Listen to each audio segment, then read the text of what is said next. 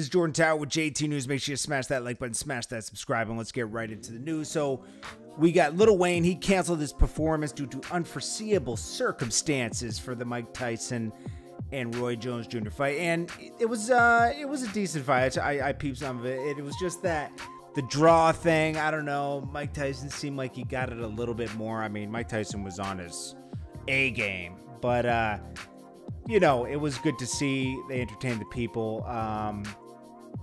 It's just, you know, it was. I just couldn't believe it was happening. I was like, wow, this is happening. These guys really got into better shape than ever, and did this. That was pretty amazing.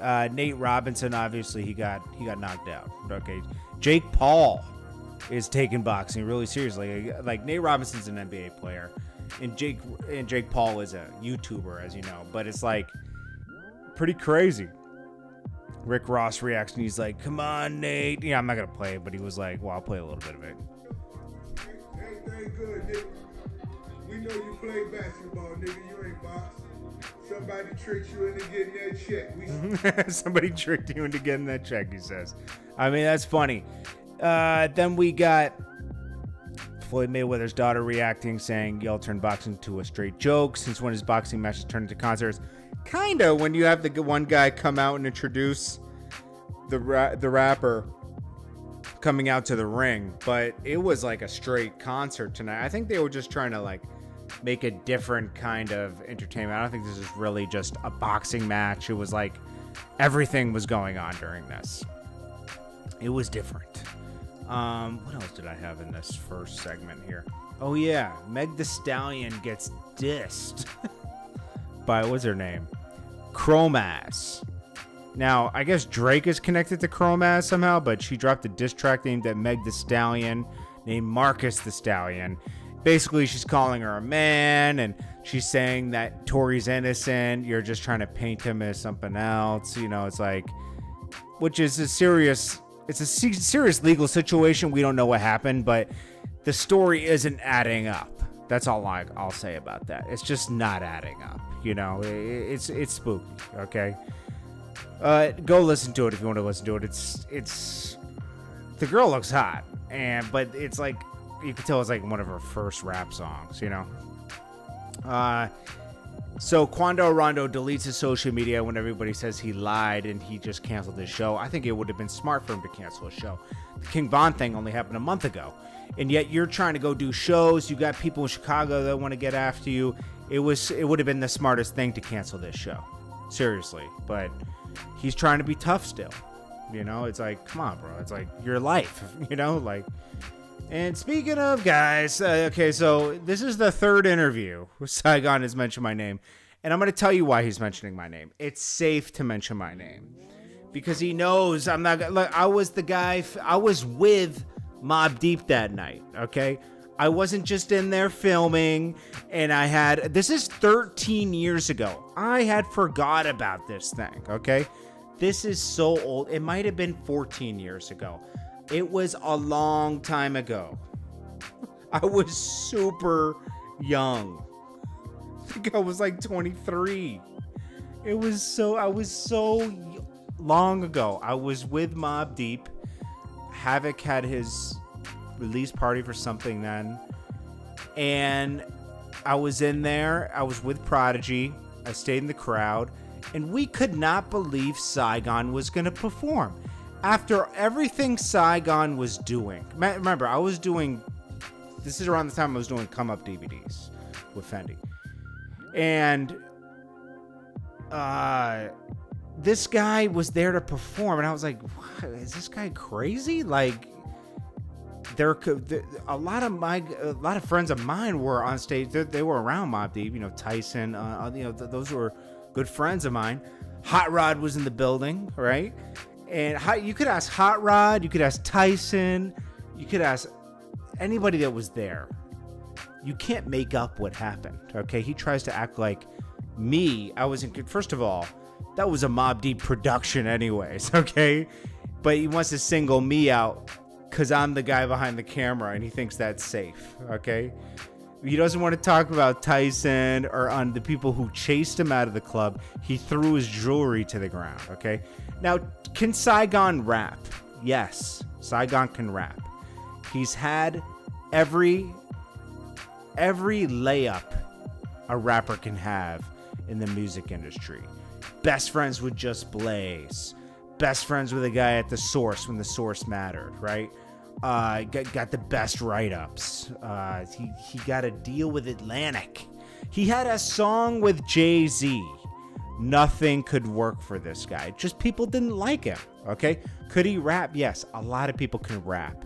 He just wasn't appealing. I liked a few songs of his.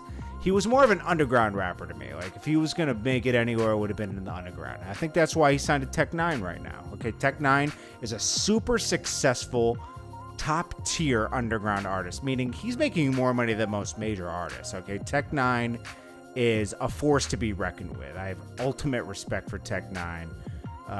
And, you know, Tech 9 kind of saved him recently. He signed him to his label, and he's guiding him in his way, and he's getting him the press he needs to move forward, okay? Now, then Saigon, that didn't work. The Atlantic situation, after the Mobb Deep situation, it was kind of over for him, you know, because he had been talking this tough. That's the problem. If Saigon wasn't going around trying to act like the toughest guy in the world and starting problems with artists and trying to act like a tough guy, he would have probably made it. But it wasn't, you can't be something you're not, you know? He was trying to act like he's Core Mega, and he's not Core Mega. Core Mega is a guy that really came from, like, I know because I'm very good friends with Core Mega, right? To this day, my whole rap career, my whole career in rap, I mean, I'm not a rapper, my whole career in entertainment, period, I've been pretty much, Core Mega's been one of my closest friends, okay? This is a guy that actually came from the street, actually will do everything he says and has done everything he says, okay?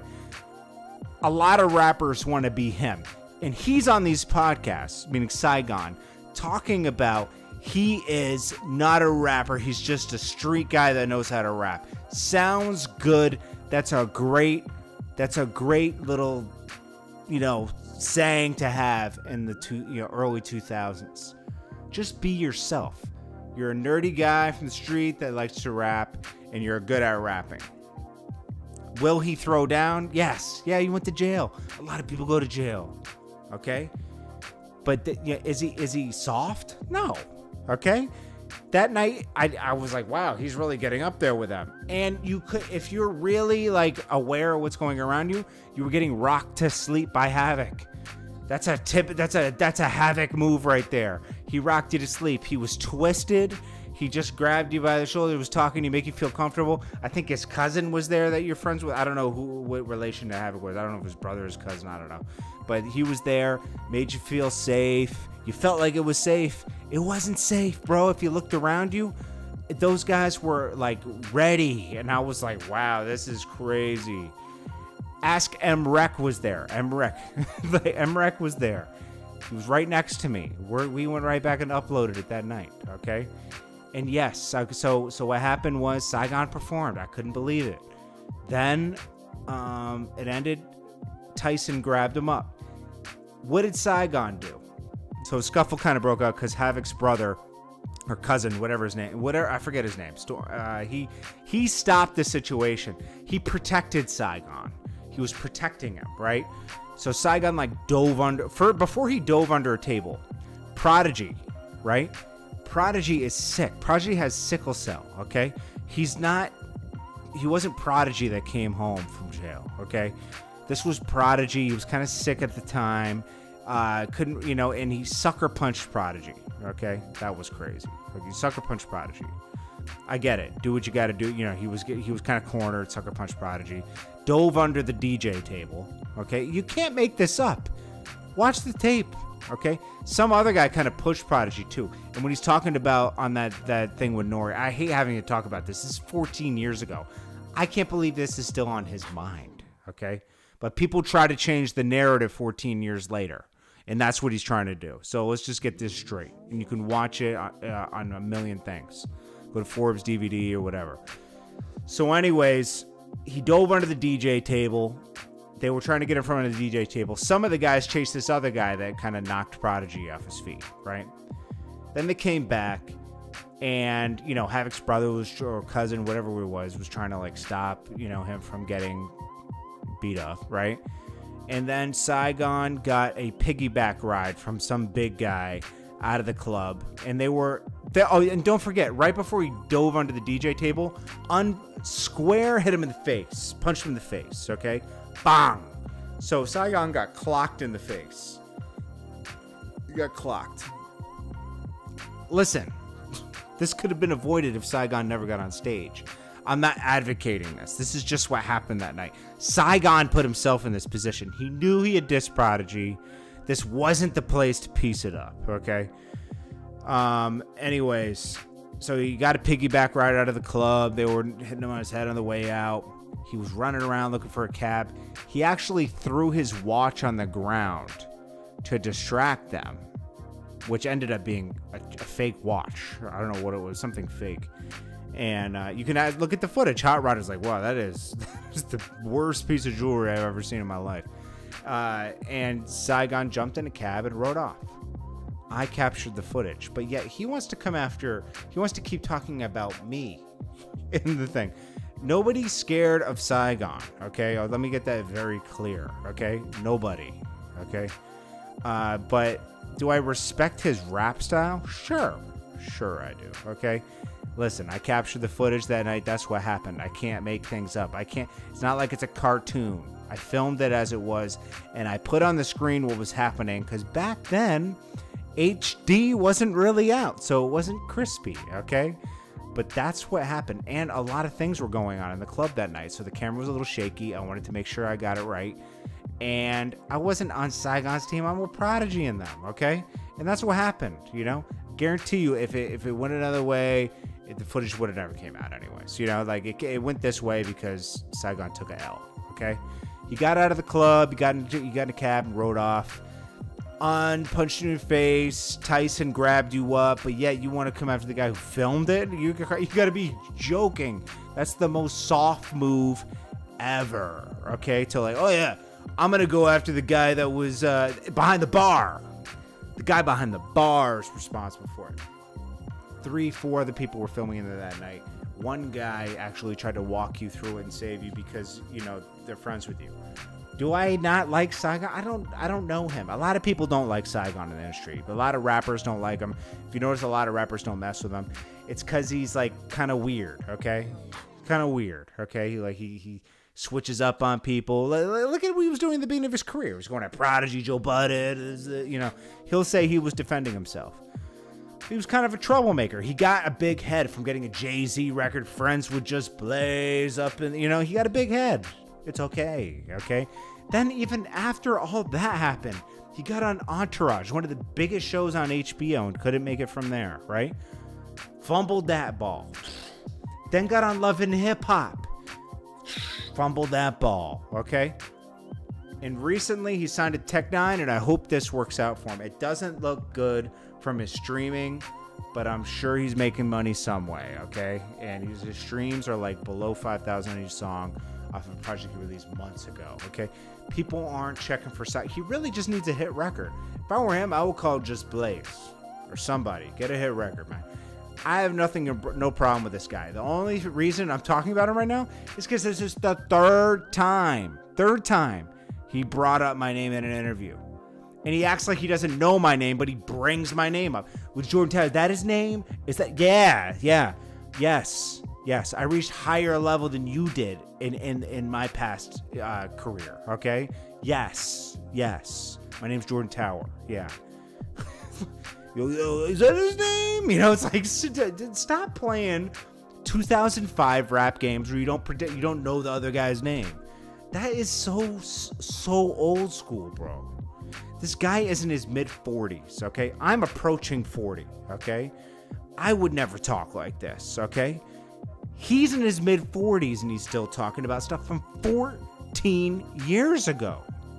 It wasn't even that serious. You don't want to keep bringing that up. If he had stopped bringing that up, people wouldn't. That's the only talking point he has, and that's sad, man. Yo, Focus on your music. You can rap. I can't rap. If I could rap, I would focus on my music. Anyways, it's Jordan Tower with JT News. And don't make a big thing of this. I'm just explaining to you guys because you keep typing in my comments about this. And I appreciate you alerting me to it. You know, that Saigon said he wanted to slap me when he saw me. It's like, okay, sounds good, buddy. But, you know, we're never, you know, like a very rare occasion we would see each other. I haven't seen you in the past 14 years once. You've never been in the same spots I've been at. It's cool. And if you see me, nothing's going to happen anyways. Let's be honest. It's just like, it sounds good in an interview. But like, why don't you go after the guy in the bar too? Or why don't you go after the guy that was downstairs taking a leak in the bathroom? Because that's how weak it is.